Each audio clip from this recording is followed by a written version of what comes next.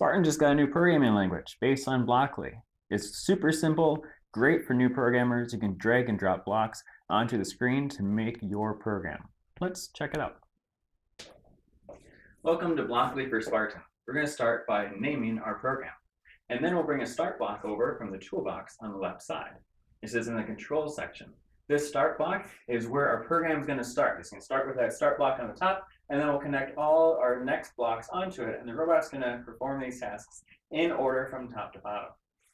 Next, we'll make it do something a little fun. We'll have it drive straight and turn, maybe turn on an LED. So let's take an LED out. So maybe we'll have the blue LED turn on, and then we'll have the robot drive straight, and then we will have the robot turn, and then at the end of the program, we should have it stop so that we can start the program again. So we'll take a stop block and put that guy on there next.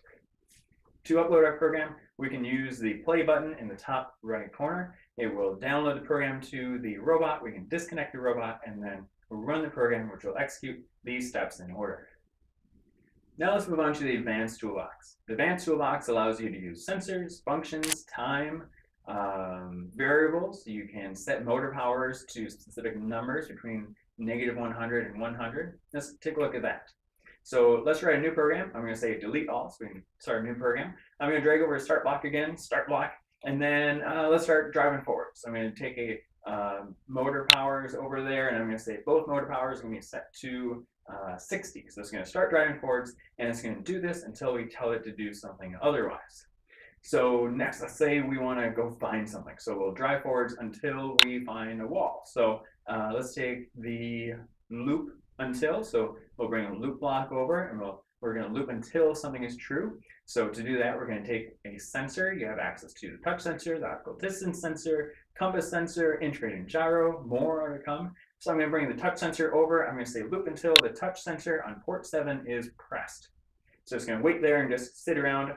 We're going to actually do nothing inside this loop, so it's just going to sit there until the touch sensor is pressed.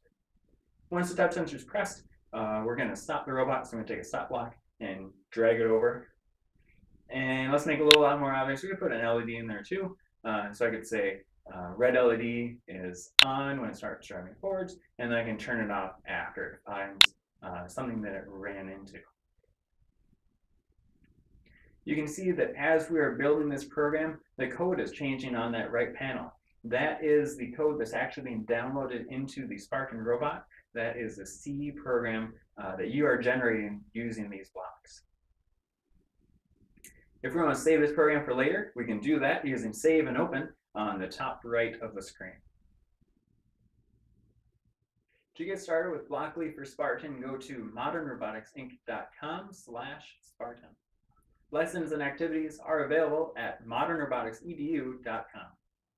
We hope you're as excited about this new programming language as we are. It's a great way to get young students into programming concepts.